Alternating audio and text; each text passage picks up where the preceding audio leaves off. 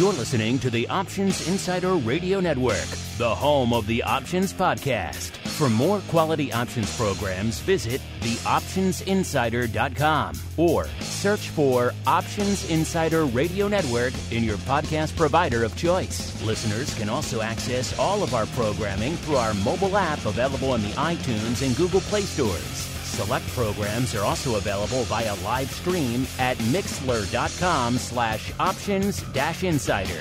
That's mixlr.com/options-insider. Don't forget to follow along with your favorite programs and submit your own questions for the hosts at twitter.com/options, stocktwits.com/options, facebook.com/theoptionsinsider, or via questions at theoptionsinsider.com.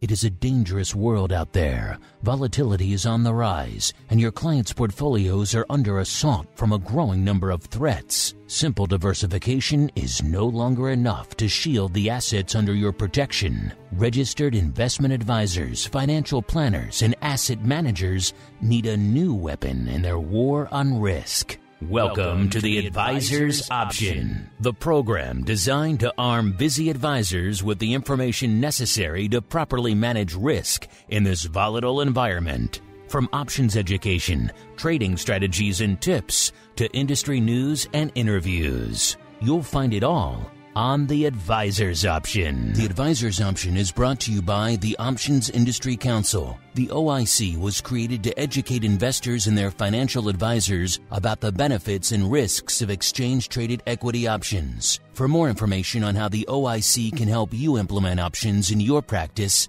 please visit optionseducation.org. The Advisor's Option is also brought to you by Option Research and Technology Services. ORATS is your source for options backtesting. It's where you turn your ideas into results. Founded on the floor of the CBOE over 2 decades ago, ORATS is a full-service option research firm focused on helping you develop options strategies in line with your investment objectives. With a state-of-the-art backtesting platform, scanning, and implementation tools, ORATS offers end-to-end option strategy development, making the whole options trading process easier. For information about backtesting, scanning options data, including dividends and earnings, visit ORATS.com or email Matt Amberson at matt@orats.com. And now, it's time to learn how to implement options in your practice. It's time for the Advisor's Option.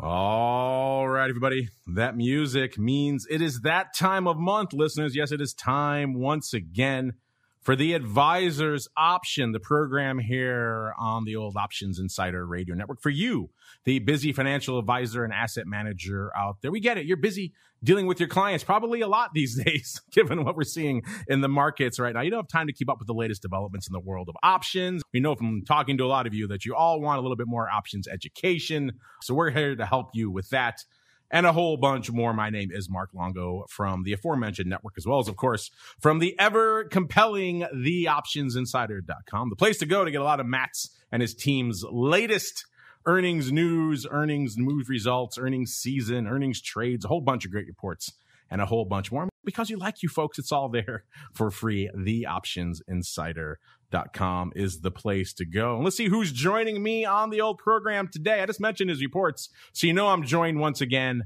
by my compatriot in all things Advisor's Option Crime, the founder and principal over there at ORATS, a.k.a. Options Research and Technology of Services. Easy for me to say, a.k.a. the Oracle of New Hampshire himself, Mr. Matt Amberson. Matt, welcome back to the Advisor's Options, sir. I'm sorry we had such a quiet and boring month with nothing to talk about for you, sir. Yeah, and, you know, I was on vacation and listening to the Option Insider on the beach. And your voice sounds so much slower right now. I listen to it you do, 2x. You do like 3x, I have to get right? used to this. Probably sound like a chipmunk to you. I find our content is very conducive to a little bit of a day on the beach. It's nice stuff to keep you engaged while the sand and the waves are washing over you. And also joining us today here on the old Advisors Option Program, a newcomer to the Advisors Option Program, Mr. Rick Rosenthal, the Director of Business Development over there at the CBOE. Rick, welcome to the Advisors Option Program. Thank you very much, Mark. It's a pleasure to be here, even though in Chicago it is not warm. It is sunny, and it's just a delightful experience to be on your program. Well, you have been on TWIFO one or two times in the past talking about all things Russell 2000. Like I mentioned, this is your first appearance on the Advisors Option, a little bit of a different audience for this program. So let's start there, Rick. Why don't you give our Advisors Options audience a little bit of an overview of what your background is in the derivative space, as well as what it is you do day to day over there at the CBOE. Sure. I've been in the industry for about 40 years. For those who have seen the movie Trading Places, I was on the floor at the Merck, the Board of Trade, CBOE, in the heyday, 80s and 90s, when the markets were robust. We had a vibrant floor. My role was an institutional broker. I was running a desk for Cargill and then Dean Witter, and our clients were primarily hedge funds, pensions, endowments, foundations, mutual fund managers, et cetera. So I had the privilege of working with some of the biggest and most experienced managers in the world, trading on behalf of as an agent, on behalf of the clients, futures, options, ETFs, et cetera. I joined CBOE in 2015 with the responsibility of focusing on business development within the FTSE Russell product line, and have since transformed into business development within the investment advisory space. So I'm very happy to be on your program today and talking about how options can be used to manage risk and generate income. And really quick, Rick, you mentioned you kind of focus on the advisory space, in addition to, of course, our old friends over there and FTSE Russell Lamp. Some people may be wondering, why CBOE on an advisor show? What is CBOE bringing to the table for the advisor audience? I know you guys have a few products, a few indices that may intrigue them. Give us a quick rundown at the top of the show here, Rick. Sure. So the investment advisor space is interesting because there's over 300,000 investment advisor representatives, reps, and the vast majority do not use options, let's say 30% or less. And the reason for that is primarily the lack of education. And so CBOE has a mandate to try to get advisors to become more comfortable, more aware of the benefits of using options-based strategies. So our role here is to provide that education. I'm not selling any product. I'm not selling anything. But what I want to do is help advisors get comfortable with the subject matter, understand, even though these are considered derivatives, and what comes with derivatives, leverage and risk, using well-designed options-based strategies are very effective in managing risk and generating income and enhancing the risk-adjusted returns on a portfolio. So CBOE has created a number of indexes measuring the hypothetical performance of various strategies. We've got tools. So let's go. All right, let's go indeed. Right on into the P&L statement. Earnings announcements can move markets, but what is the options market telling us about upcoming earnings events? Let's find out with the Earnings Volatility Report. All right, everybody, welcome to the P&L statement. The statement that was born during the height of the pandemic, because we kept coming back to this show every month, and we found ourselves spending so much time breaking down what the heck just happened. What did we just see? What unprecedented things unfolded in the world or options or volatility since our last show? It got so frequent that we decided we had to make a segment out of it. And it's a good thing we did, because this month would certainly qualify in a lot of respects. Matt, let's start with you here, sir. I was obviously joking at the top of the show. We have seen yet again, January once again coming roaring in like a lion, seeing things not quite unprecedented this January, but certainly things we have not seen in quite some time. So walk us through. I know a lot of our listeners are excited. They want to hear what you had to say, Matt, especially last week. Coming into last Monday, you fire up your screens, you turn on your machines, you see we're down 4+. I think it was 4.25% at one point in the NASDAQ, over 1,000 points in the Dow. And then we see this epic mother of all reversals. Of course, vol spikes to about 38 and change in the VIX before coming off. We see a similar thing play out the next day, not quite as extreme, 2+%, but then reversing all of that. Later in the week, we see a strong rally that gets reversed as well. It's just a week of epic comebacks, epic reversals. Matt, walk us through what's been lighting up your tape since the last time we chatted, sir. Yes, thanks, Mark. It's been quite a month, and at the beginning of the last month, we had just started to see, I watched these indicators, implied volatilities, but then forward volatilities, and what we started to see was those relationships break down. So one of the things I like to look at is, a forward volatility relationship. So that's something where you might look at a 30-day implied volatility, constant maturity that people like to talk about, and then a 90-day. And then let's say right now we are getting right about flat. Our contango is about 0. So, it might be a 30 and a 30. And of course, in between the 30 and the 90-day is 30. Usually we're contango, and that means the 90-day might be higher than the 30-day. So you might have the 30-day being 25 and the long dated being 30. And so between that 30-day and 90-day, it has to be the implied forward rate has to be higher than 25, even higher than 30, so to drag in order for that 90-day to be valid at 30. So you might have a 32 or 33 or 34 forward volatility. Now, that's somewhat exciting, but then what we do is we compare that calculation of the formulaic forward volatility to a time spread calculation. And it's a little bit too technical. I'll skip over it, but that relationship is usually pretty stable. But when the market gets in duress, when the market starts moving around a lot, that relationship gets out of whack, and we can start to see that. And that's one of the canaries in the coal mine that we use. And I know it sounds pretty vague, but that and contango, a lot of people use to see that something's coming up, something's happening in the market. So we're lucky as option research people that we could see when things are happening. And we started to see that last month when we were on the show. And then I was on volatility views and kind of said it's getting to concerned level. And then after that, it really got concerning. I think we said spicy since the spicy meatball was on. So it did get very spicy after that. So what we're seeing now is those indicators that indicate duress are turning and going the other way, including the put call slope, which we'll talk about a little bit too. So the forward volatility relationships are starting to get more stable. The contango is starting to, the backwardation has come out of it. So it's about flat now. So what we want to see if we're bullish the market, we want to see contango in there. So over 0. And then we want to see implied volatility start to fall.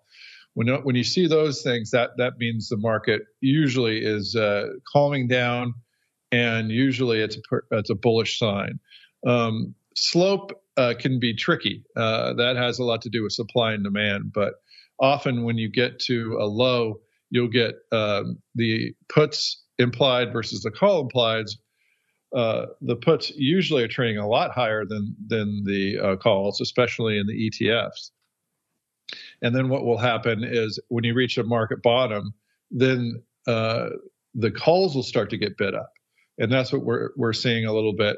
So all those things, Mark, we had the duress, we saw the early signs last month, and now it seems to be calming down. So everyone can take a big sigh of relief, and because the ORATS numbers are looking a little bit better, Mark. So in your own verbiage, sir, the market's a little bit less spicy these days than the last time you were with us, Matt.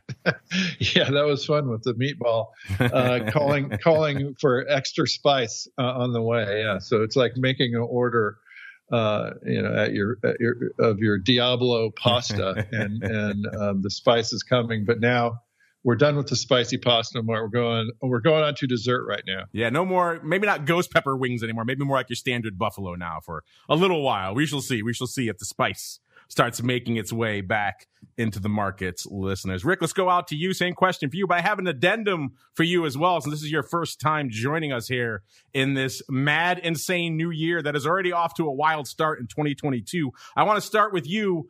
Looking back a little bit, obviously 2021 was an insane year in a number of different categories. What stands out to you as some interesting highlights or lowlights from the options or volatility or indeed the advisor space as it pertains to this audience? And then afterwards, of course, we can get into your thoughts on what we're seeing out there right now in the market this month.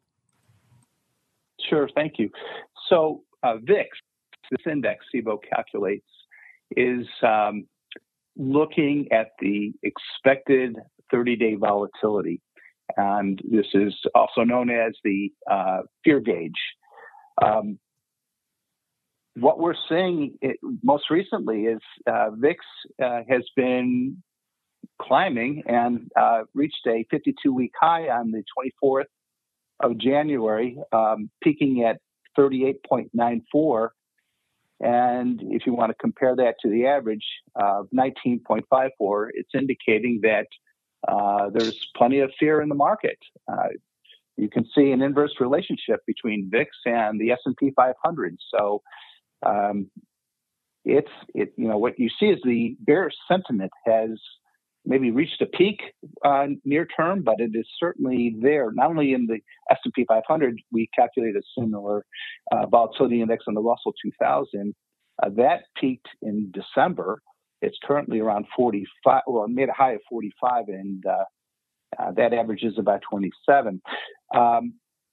Coincidentally, on the 24th, we saw a single daily record volume of over 63 million contracts, options contracts traded throughout the 16 exchanges, and that compares to an average daily volume of 45. So if you want to look at a theme, we're seeing a lot more options trading activity.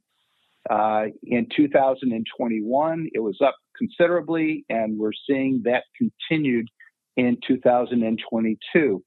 And I think you can tie the two, volatility and the opportunity to manage risk and trade volatility seems to be attracting a lot of attention these days. That it is. As we keep on rolling, it's part of that season, listeners. It's that time of year where we're seeing a lot of names pop off that are contributing to this wild volatility environment. So let's break it down. A little bit of the old earnings volatility reports.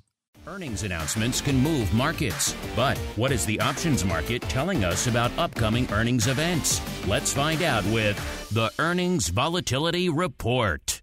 All right, everybody, welcome to the Earnings Volatility Report. You guys love Matt's data so much. Made a whole segment about it. Again, you guys can check out these reports for yourselves. Hot off the presses as of this morning over there. TheOptionsInsider.com is the place to go to learn more. Big names popping off this week. Big names like Alphabet, EA. Just seeing some more news. Looks like in the gaming sector coming off right now. All these Microsoft kicking off a buying spree with their deal of Activision. Sony's racing to buy other names. So hot news popping off this week as well. Qualcomm, Spotify, and the company formerly known as Facebook, now Meta, which I can't stand that name. On Wednesday, Thursday, we have Eli Lilly, Merck, Amazon, Ford lighting up the tape just about every day these days. Got a lot of meme stock characteristics to it, lighting it up this week on Thursday. Snap, Activision, Blizzard. Friday, a name you may be familiar with, called the CBOE, popping off before the bell there as well. Matt, it's been a wild start to the season. Week 1, blowing the doors off, 107%. Week 2,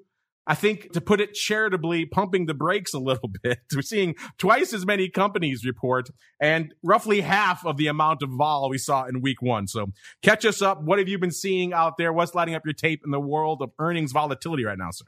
Well, this is similar to last season, where we had a very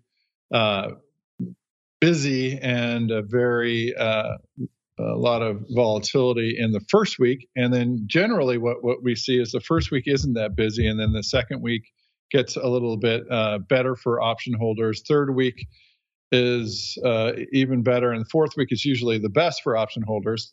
The last two earnings season, the first week has been the best for earning straddle holders.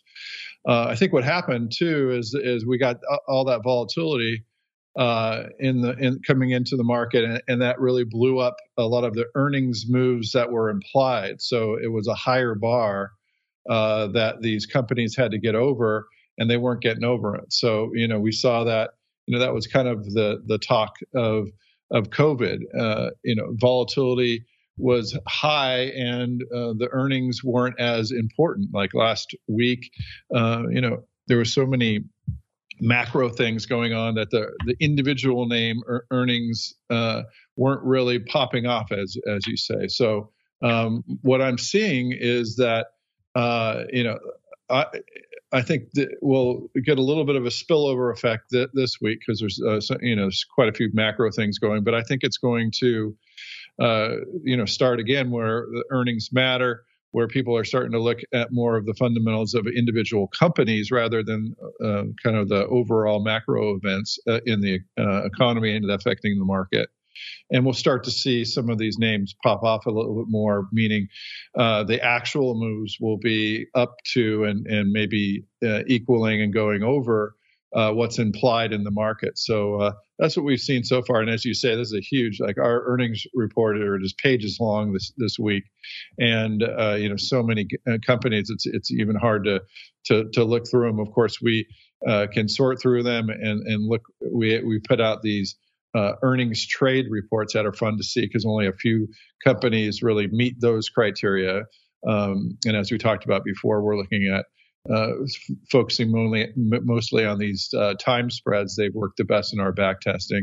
And so we could go down from hundreds of stocks just to 4 or 5 that we can kind of isolate in our earnings season report. And Mark, I don't know if I've even talked to you about this. Maybe briefly, we now are putting our stock scanner out there for alpha users. And one of the scans is the upcoming earnings this week. And then you could look at over or undervalued straddles and a bunch of other bits of information. So a lot going on at ORATS around earnings. And this earnings season is interesting, and I think about to become more interesting, Mark.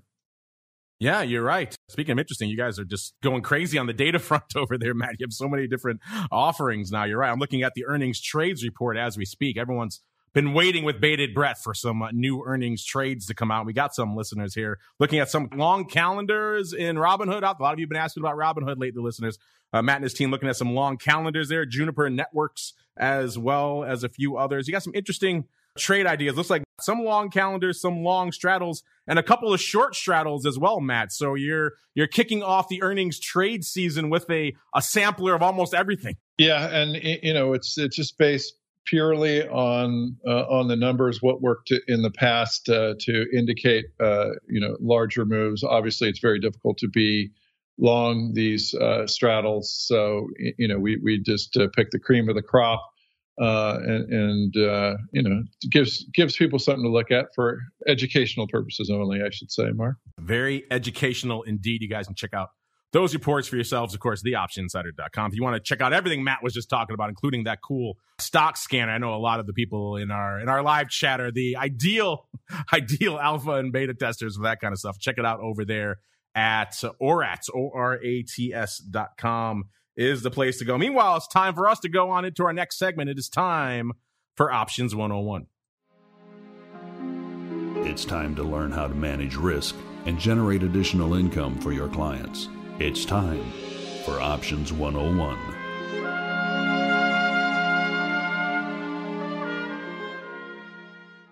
All right, everybody, welcome to Options 101, where we delve into an options strategy or trading technique or tip and explain how you can utilize it in your clients' portfolios. And today's Options 101, we went back to revisit the collar on our last show, given your feedback and everything that's going on and talking to Rick here ahead of the show, it seems like it's a worthwhile time to revisit that revisitation once again, because there's a lot of talk, a lot of questions, a lot of comments. A lot of people have callers on the brain right now. Remember, so if you want a deep dive into all things collars, go check out the archives of this program. We did a deep dive on it back on August. We kind of just went back into it again last episode as well, talked about some of our favorite or perhaps least favorite structures right now. These things get kind of dicey in the environments we were kind of hanging out in recently, not so much right now, where the put skew is starting to get very, very bid out there. In fact, we have a question of the week about that right now. You guys can play along, give us your feedback right now. At Options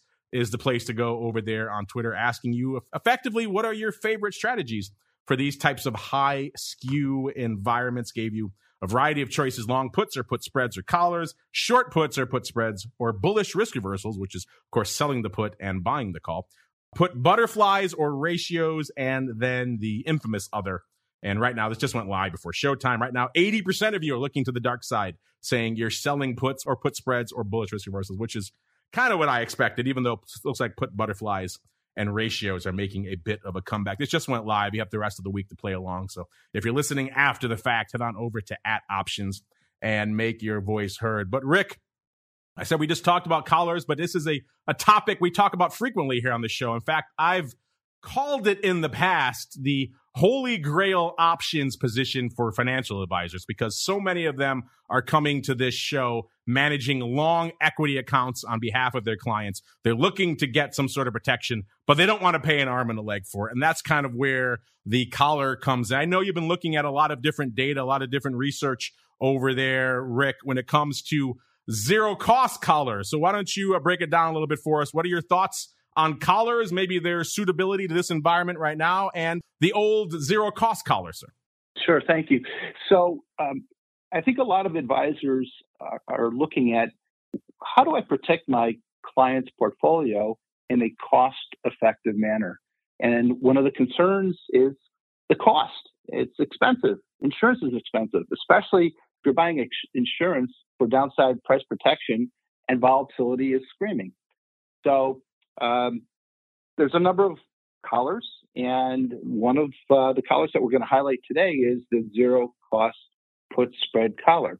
Now, CBOE calculates a variety of strategy benchmark indexes based on various underlying indexes. We have one on the S&P 500, the Russell 2000, MSCI, et cetera. So what I wanted to point out is each one of these strategy benchmark indexes has a ticker associated with it. So if you're interested, you can go to CBOE's website. You can type in CBOE.com/CLLZ, and that will take you to the web page that will give you a description on the CBOE S&P 500 zero cost put spread collar. We have something similar for the Russell, CLLR, so same concept. So what is the CLLZ? The CLLZ is designed to hedge against downward price movements on the S&P 500. You're buying a put spread, 2.5% out of the money. You're buying a 2.5% out of the money put. You're selling a 5% out of the money put, and then you're selling a call to finance that put spread. So if you look at today, the S&P 500, roughly 44.83. The 2.5% put would be buying a 43.70 strike, selling the 42.60 strike, and then cursory look, this would be probably selling a 46.25 call. And of course, the term is defined by the advisor. How long do you want that protection to be in place? And in this case, I was just looking at the Feb 18, which is the standard AM settled option, the third Friday of February. The benchmark indexes are calculated using the third Friday expiration, and it's updated every month, looking at where the 2.5% and the 5% of the money put is. At the end of the expiration, for each month. So I wanted to highlight how can this be used? And the case that I think is most interesting is when Mark Cuban decided to sell his company, Broadcast.com, to Yahoo. And this goes back to 1998. His company, Broadcast.com, was sold for $5.7 billion. And in return, Mark Cuban received 14.6 million shares of Yahoo, which at the time was trading at $95 a share. So his concentrated position had a market value of about $1.4 billion. In order to protect the value of his holdings, what he decided to do was put on a zero-cost put spread collar, which allowed him to hold his position, locking in his share value during this lockup period. So in this case, what he did, he bought an 85 strike put. He sold a 205 strike call. And he did this for zero. In fact, I misspoke. It was a put spread. He just bought the put, sold the call out of the money call, and he was able to do this for zero cost. Now, during this time period, the price of Yahoo did go up, and it went up above 200, but he held on to the collar position. And it's possible to do that without being assigned. If you do this with flex options, you can do a flex option European style, so it will not be called away or assigned. And I presume that's what he did in this case. Subsequently, Yahoo stock price did go down way below the $95, and he was able to protect his holdings and not have his position called away or have to sell any part of it. So this is a very effective strategy for managing risk of a concentrated stock position, as well as if you want to do this on a portfolio or using an ETF, strategy applies across the board. I'm glad you brought that up, Rick, because we talked about collars many times here on the show, but somehow we've never talked about what is probably the most infamous example of a collar out there. I heard it many times back when I was on the floor of the CBOE. Oh, did you hear that this Mark Cuban guy used a collar? And then, of course, we all know what happened to the high flyers of the dot-com bubble, listeners, your Yahoos and your AOLs and everything else.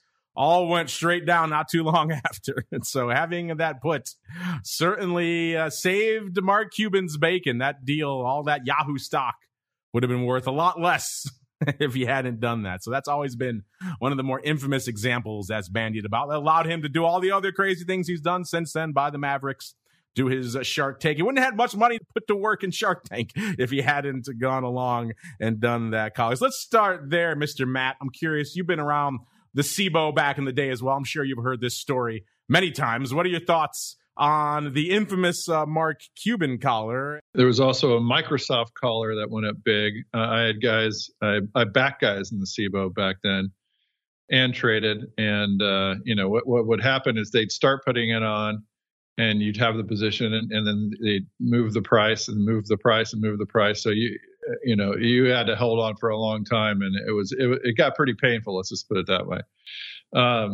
And yeah, my comment on collars is the way that I like to look at it is, I like to look at the calls separately from the puts. Now I know some people it's a little bit more difficult to explain, but there are different. When we're doing back testing, there are different days to expiration. And different prices that tend to work better for different stocks and different types of stocks. So a lot of our back testing, we've done some huge 3 million back tests on a group of stocks, for example, that's up on our blog.orats.com. And we show like some of the rules that have worked well, like avoiding earnings, like try to get a high spread yield, like 30 days is usually good. And then on the converse, when we're buying puts, those are there are times and back tests that we like to look at. Often a very long term one might be good, or Again, doing a time spread if you're allowed to, or a put spread color, like was mentioned. So, the way I like to look at it is just, if you can, and you have a slightly more sophisticated user of it, is to try to separate those and backtest, optimize, take a look at those and go over the payoff pictures and et cetera with the individuals, and then go from there, Mark. So that's how I like to do it. And normally I like to save the listener questions till the end, but I'm going to cheat because we have so many that are just immediately relevant to this segment here. Let's go to this one first from Tom S. He says, "Hello, Mark and crew. Big fan of the advisor's option. Not sure why others haven't jumped into the world of advisors and options, as it is an underserved market." Shh, don't tell anybody, Tom. This is only for us here to play in the advisors and options waters here. He goes on to write, "So glad to hear your episodes last month and in August about collars. I've been experimenting with SPY protective puts in some client accounts, and so far the results have not been encouraging." Oh, I'm sorry to hear that, because I've heard your admonitions about spending outrageous amounts of premium on your out-of-the-money put hedge, and that seems to be the case. My question is, why do these puts remain so expensive if they are so difficult to make pay off? Who keeps bidding these things up? And what do you recommend for sources of protection right now? He puts in parentheses, obviously he's a listener. He says, outside of Matt's dubious cheap puts. That's a little too advanced for me right now. Yeah, we talked about that on the most recent episode as well, listeners. Check out that if you want a little bit more detail. And we have a related question. He mentions August. Let me just bring this one up. We talked about on August episode as well. This one came in from MTL35. He says, "I very much enjoy your advisor's option program. I listened to the entire archive now, and it has improved my client approach to derivatives tremendously. Thank you for your assistance. It is invaluable." Well, you're welcome there. He goes on to say, "I also have a question, if you have the time, on your program. Where do we currently stand on the collar strategy? I agree with the host that collars can be the, quote, holy grail for financial advisors. However, the current," and he puts it in caps, "extreme bid to the out-of-the-money index puts makes executing such a strategy difficult to prohibitive in the current market environment. You're stuck getting not much protection or giving up too much upside to make the two legs offset each other. Am I missing something? Is there a better way to approach collars in these high valuation markets?" And that's not enough. We have one here from Neats with a Z, says, "Is it even really viable to do index collars anymore, or are the call premiums versus puts so skewed that it is practically impossible to get realistic price levels?" So 3 questions here, Rick. Let's start with you on the efficacy of collars right now, because as they point out, not so much this second, but we have seen in recent weeks and months, the levels of put volatility in particular get extremely expensive. And that, as we know, can be prohibitive to doing collars. So, Rick, we're getting a lot of questions about the efficacy of collars in those high type of skew environments. What would you say here for our listeners, Tom S., MTL35, and Neats, sir? Right. So, like any other insurance product, the best time to buy insurance is when volatility is low. Looking at a hedge when VIX is at, above its average, 19.54, it's close to 40. Obviously, the put skew is going to be pumped up, and the cost for protection is also going to be increased. So, looking at various ways to put on a hedge, buying a put is going to be prohibitive. Premiums are too high. Putting on a zero-cost put spread collar makes a lot of sense. Question is, for what time period? And so I think this is where it becomes as much of an art as it is a science, looking at the right strikes to optimize the hedge and the cost. Perhaps this is where ORATS comes into play. In case of CBOE strategy benchmark index, it's fairly formulaic. You buy the 2.5%, you sell the 5%, and then you're selling an out of the money call, collecting the premium from the call to offset the cost, the debit of the put spread. So using that concept, it can be applied to equities, and it's a matter of going through the machinations and finding out the right strikes to meet the cost and the amount of protection you're looking for over whatever time period. And I'd like to point out that this concept has been used for the buffer protect indexes. And you can see the popularity in these indexes because of the ETFs that have flourished using CBOE'S buffer protect approach, similar to zero cost. They're using the premium collected on the call to finance the buffer protection on the downside. So again, this can be applied to equities, ETFs, or indexes. Mr. Matt, same question for you here. What do you have to say for Tom S, MTL35, and NEETS? I do like Tom S. You can tell he's a listener because he also mentioned that your, what would you call him, your dubious puts idea was a little bit too advanced for him, sir. But what do you have to say here for the rest of the folks, sir? Yeah, I mean, I agree that you want to be buying these when the vol is low, but there's still things to do when the volatility gets higher. So, a couple of things that I do personally. Now, if you're allowed to sell and you're allowed to do some type of a put spread, for example, I still like the longer term way out of the money puts, and you could then find some way out of the money, slightly maybe farther out of the money that you could sell against it. So what you're doing then is you're selling an option and buying another one, and then if you have a scanner like we have, we could find the ones that we think have a relative value that look good. And so there's a lot of things that you have to do, get a little bit more creative, but you could definitely still get some protection out there. That's the important thing. If you're looking for protection and the volatility is high, you got to get a little bit more creative because you're right. You can get thumped pretty good if the volatility comes in.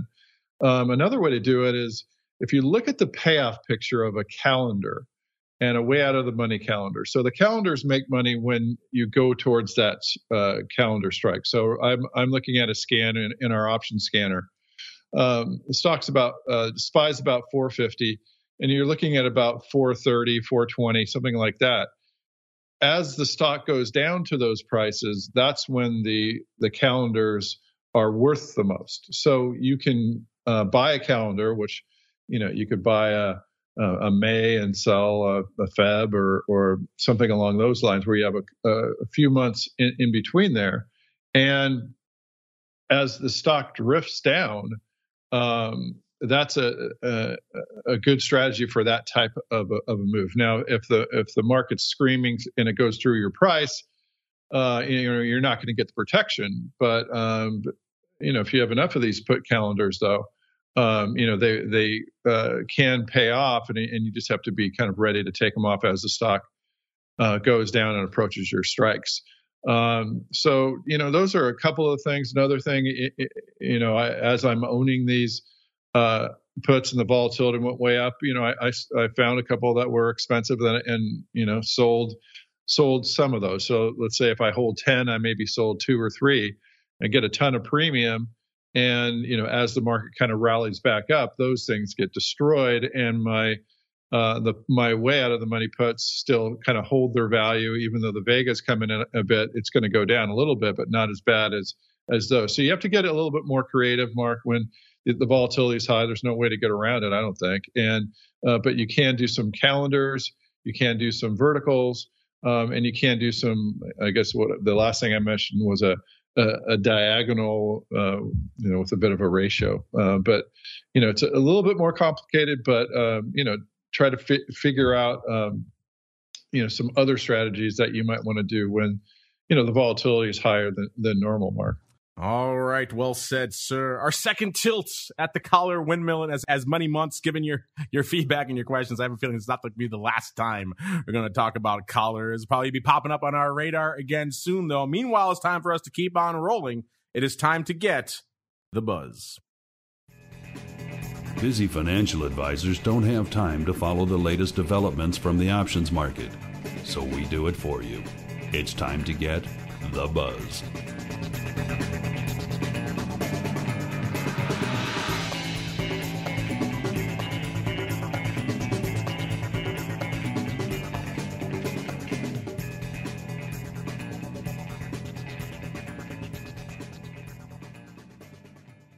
All right, everybody, welcome to The Buzz, where we break down some of the big stories in the world of options and derivatives that you may have missed since our last episode. And we do finally have the official numbers for the mad, insane year that was 2021. Remember on our last episode, listeners, we were speculating. We thought we knew about a ballpark of where we were going to go out for the year.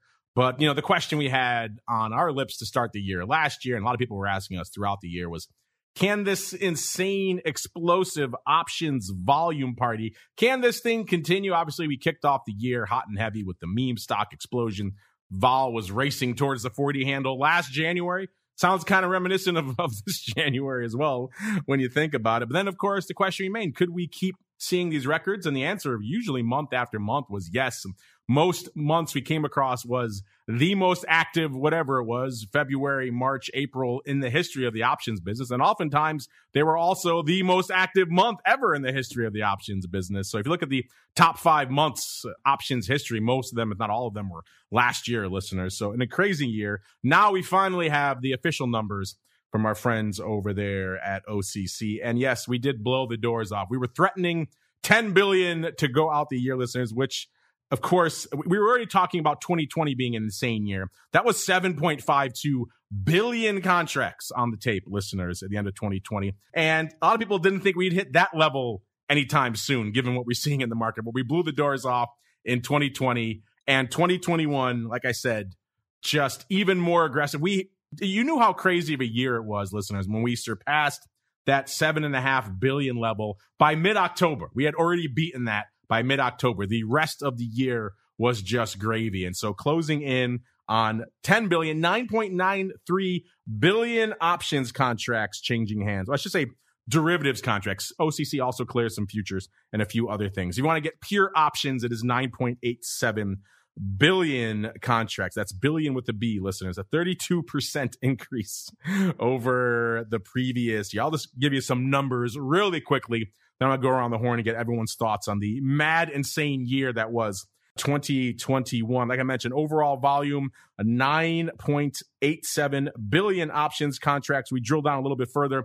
Equity options, 9.36 billion. It's up 33.7%. That includes ETF options. If you pull those out, that was about 2.7 billion. It's up about 5.1%. So ETF options have been one of the few laggards out there. Total index volume was 503 million contracts. That's up 8.8% compared to 2020. So again, insane. We're talking also getting to the point where we're almost hitting about 1 billion contracts a month. So if we stay on that pace, and again, we don't know the numbers for January yet. They'll be coming out tomorrow. I'll have a nice re-release from our friends over there at OCC in our hot little hands. But if we're staying on that roughly close to 1 billion contracts a month pace, then we expect 2022 to be even more tumultuous from an options volume perspective. Rick, we'll start with you. When you're not talking to me on a show like this, you spend your days over there at the exchange, so you're knee deep in what's going on from a volume perspective. First off, let me get your overall thoughts on just, were you in the camp that thought we could beat 2020 last year, or were you like me? I'll admit it.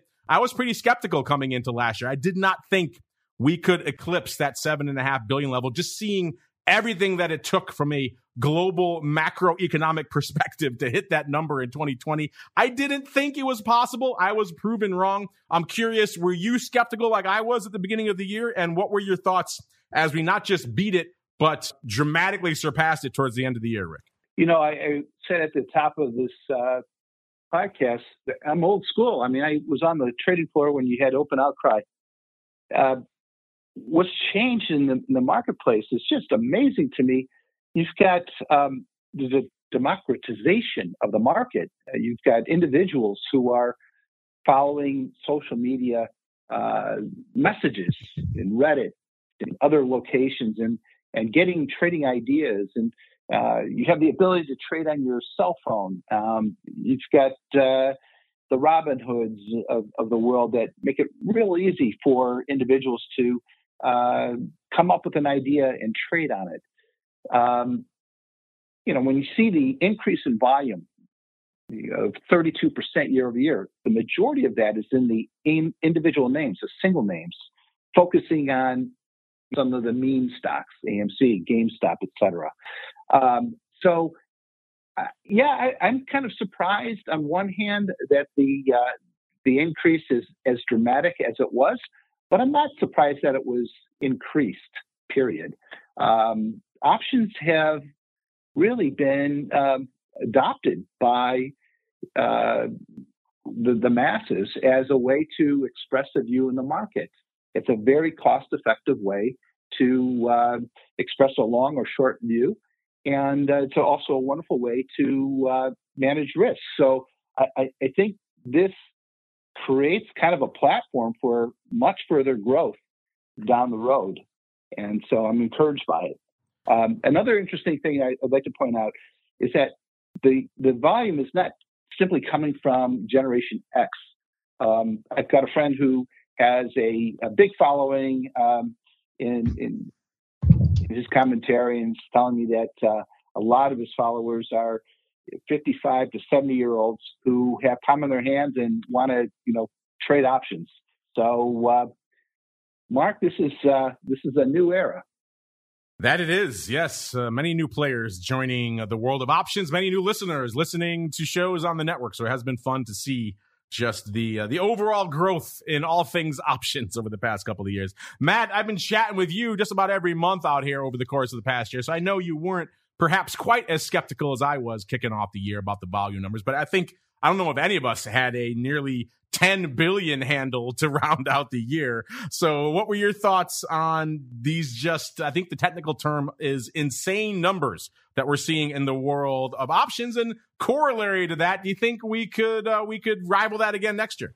So my thesis is that track the Fed, and the more money that they have sloshing around, the more it finally gets into options. And so, I think this year, if the Fed does close the spigot a little bit, I think we're not going to have near the record. So I'm going to go on a record saying that we're not going to get the record this next year, which is a tough position to defend. I was reading an article that the public has discovered puts, and it appears that these retail investors, and the ones that are trading small lots like 10 or less, spent a record amount of money establishing new bearish positions. As you know, Mark, I like to look at the 5 delta implied volatility versus the 75 delta, and look at the component weighted. So what we do is we average all the components of the underlying ETFs. And that held for a very long time. So that ratio got above 1, which is quite incredible. Meaning the 5 delta implied volatility was above the 75 delta. Those 75 delta calls. So those are actually 25 delta puts. So that's pretty incredible. It has since come down. And I think, as this article that I was looking at has noted, that the small lots people, they're getting tired of buying the dip, and they're buying puts now. So what we've seen is, as I agree, there has been an incredible small lot participation in this in options, and we're seeing it now go from the calls to now they're bringing down the skew to recognizable levels, Mark. BTFD fatigue finally hitting the market out there. Is it possible? I don't know. We were joking about it on our last episode, back on Monday, last Monday's episode, where we said, hey, what happened to the BTFD crowd? And no sooner did we say that than every major index completely reversed and wiped out all their losses for the day. So they were obviously listening to the show last Monday, and they dove in pretty hard. But interesting what you're saying about the skew there, Matt. That's certainly one to watch. I, of course, was on record being very cynical last year. I was happy to be proven wrong out there, of course, the options volume. So I don't know, maybe I've had some of the cynic beaten out of me now, because it does seem like this new audience that has come is here to stay for a while, and they are putting up some numbers out there. It's not like the usual flash in the pan crowd we've seen. They've been around for a while now, and they're still remaining pretty active. I'm with you that the Fed has been the rising tide that lifted all boats out there for a while. And of course, a nice bull market is usually nice to options traders. They like that kind of thing. It'll be interesting to see how they fare with a little bit more choppy, more turbulent market. But still, I'm not quite prepared to say that we can't hit those levels again. I guess we'll know for sure. Once January will be a bit of the bellwether for us. We'll know for sure when those numbers come out tomorrow from OCC how we're trending for the year. Speaking of numbers, Rick, I know when you're not talking with me here on a show like this, you guys over there at CBOE and your research team putting out a lot of research that will interest particularly a lot of the audience for this program, the advisors and asset managers out there who are looking for interesting new ways to perhaps enhance yield or generate premiums or returns or protection for their clients. Give us a quick rundown of some of the more interesting stuff you guys are working on out there, Rick. Thank you. CBOE does commission white papers. We commissioned a white paper from Wilshire Associates. They looked at the performance of selected option writing strategies used to reduce risk and enhance income. These are based on the S&P 530 Delta Buy Right, Put Right, the Russell 2000 Put Right, MSCI Put Right, MSCI Emerging Put Right, etc. So that was last year, and we also commissioned a paper from EQD focusing on case studies, how options on the mini Russell 2000 can be used to generate income and manage downside risk. Both papers are available. If you want to come directly to me, feel free, Rosenthal at CBOE.com, or you can go to CBOE's website and go under education. In addition to that, we have a series of webinars. They're available at no cost. Just simply have to register. There's one coming up tomorrow, 10 a.m. Eastern Time, Option Fundamentals, the Greeks with Shelley Natenberg. And then on the 9th at 12 Eastern, 22 option strategies in 2022 with Sean Howell from E-Trade and Tim Withers from Withers Analytical Consulting. So we're very interested in supporting and providing education, research, and we have a variety of tools on our website, which can be used for trade optimization, calculations, etc. So I encourage you to just go to CBOE.com, navigate a little bit, and if you have any further questions, please feel free to reach out to me. All right, everybody. That music means an hour flies by when we're talking advisors and options. But before we go, Mr. Matt, we're just talking about all the fun, interesting tools you have over there in the land of ORATS, including this cool new scanning tool. I'm going to check that out myself. If our audience over there wants to check it out for themselves, where should they go? What should they do, Mr. Matt? Yeah, Mark, we should get together and get some alpha testers from the Option Insider. I think we got some willing participants here, sir. Yeah, it's been great. So, yeah, a lot of what I want to tie in to ORATS is more of the information where we could screen down stocks and get, a lot of our users, especially the advisors, are looking for certain types of stocks, high PE, low PE, and having strategies based on those. So we've made the stock scanner where you can literally use hundreds, and we could make up ratios. So it's an infinite number of fundamental implied volatility, historical volatility, earnings-related information, dividends-related information, forecasts, and then narrow down, this huge list of, now we have over 5,500 symbols that trade options, and then send them over to the option scanner. And the option scanner has hundreds of different strategies that you could apply, and then look at, we have, payoff pictures. We have, you could filter down on all the Greeks. You can filter on open interest. Just a ton of things. So you could get really down to the strategy that you're looking for using these scanners, and it's really nice to streamline. People have said we're saving them a lot of time now. So we've got that, and then on the horizon here, over the next month, we're going to have a whole fundamentals page, so you'll be able to find out all the information, historical earnings information, historical implied volatility, et cetera. So it's a plethora of things coming, Mark, and so we're excited to be here. Email me at matt@orats if you want to alpha test, or just go to orats.com and get yourself a reduced fee trial and get in and start checking the stuff out.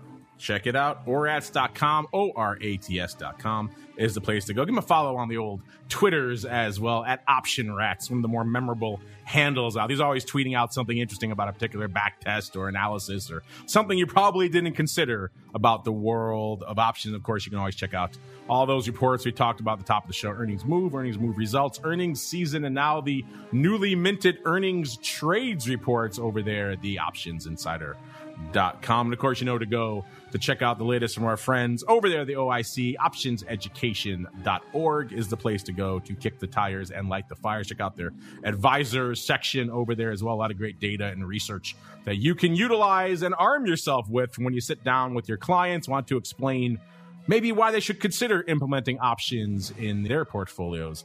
A lot of great data for you over there. Optionseducation.org is the place to go. We have to go on out of here, but of course, we'll be back again tomorrow. All of you out there in the secret club will get to join us for our next Pro Q&A session. Should be a good one. Jem Carson joining us from Kai Volatility Advisors. I have a feeling a lot of you have questions about volatility. Well, we'll be answering those tomorrow. Of course, back again on Wednesday, Education Wednesday, Options Bootcamp, Options Playbook Radio. Don't need me to tell you about those shows burning up the charts these days. Of course, back on Thursday, This Week in Futures Options with our friends over there at CME and FTSE Russell, as well as the Option Block, your bi-weekly dose of all things active options trading out there. Friday volatility views, and of course, for you Secret Club folks, we have Options Oddities. Then back again next week, and all the way through to next month. Wait a whole another month, but we'll get there, listeners. Trust me. And the next episode of the Advisor's Option. We'll see you then. Advisor's Option is brought to you by the Options Industry Council. The OIC was created to educate investors and their financial advisors about the benefits and risks of exchange-traded equity options. For more information on how the OIC can help you implement options in your practice, please visit optionseducation.org. The Advisor's Option is also brought to you by Option Research and Technology Services. ORATS is your source for options backtesting. It's where you turn your ideas into results. Founded on the floor of the CBOE over 2 decades ago, ORATS is a full-service option research firm focused on helping you develop options strategies in line with your investment objectives. With a state-of-the-art backtesting platform, scanning, and implementation tools, ORATS offers end-to-end option strategy development, making the whole options trading process easier. For information about backtesting, scanning options data, including dividends and earnings, visit ORATS.com or email Matt Amberson at matt@orats.com.